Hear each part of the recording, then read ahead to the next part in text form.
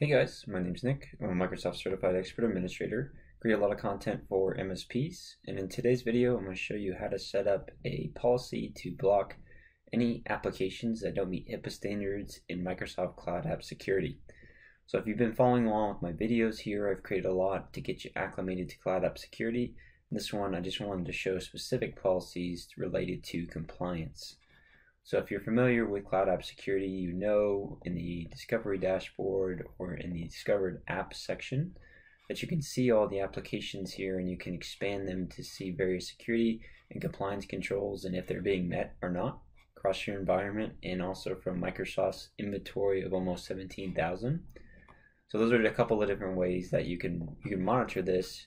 You can additionally search for them here and do an advanced query where you're looking for compliance risk factor, and you can search for multiple here. I'm just going to select HIPAA and I'm going to say it equals false, and that'll immediately tell me which apps here in my discovery are not meeting HIPAA standards.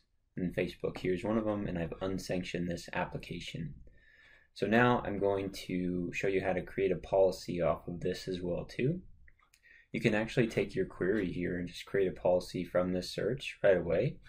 Otherwise, you could come into the policy section and you can create a new policy, and we're going to say app discovery, and you can just call it HIPAA sanction or unsanctioned. And we can put the severity whatever you like here. You can put it as high. And for the filters, what we're going to do is look for compliance risk factor again.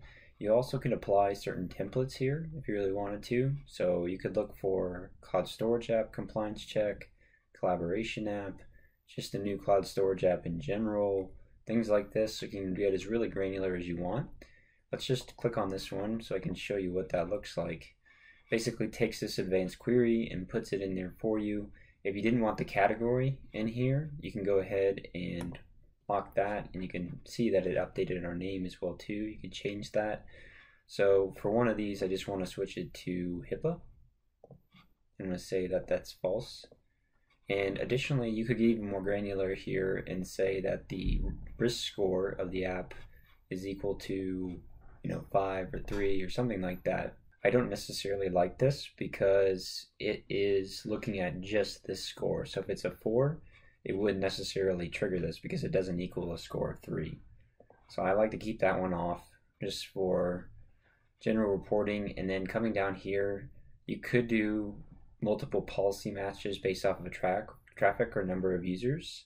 But I don't like to do that. I just want to have these controls whenever a new app is detected that doesn't meet these standards.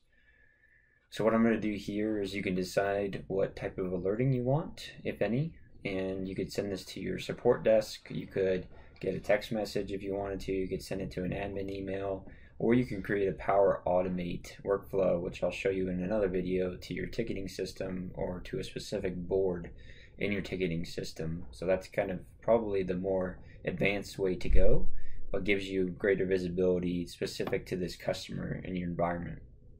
The last thing you'll want to do is tag the app as unsanctioned. And from there, I'm not going to do this one for right now, so I can save it and create it. I'll go ahead and just create here. And you'll be able to then now start seeing open alerts, and you'll get those notifications for your applications that are being detected that don't meet HIPAA standards.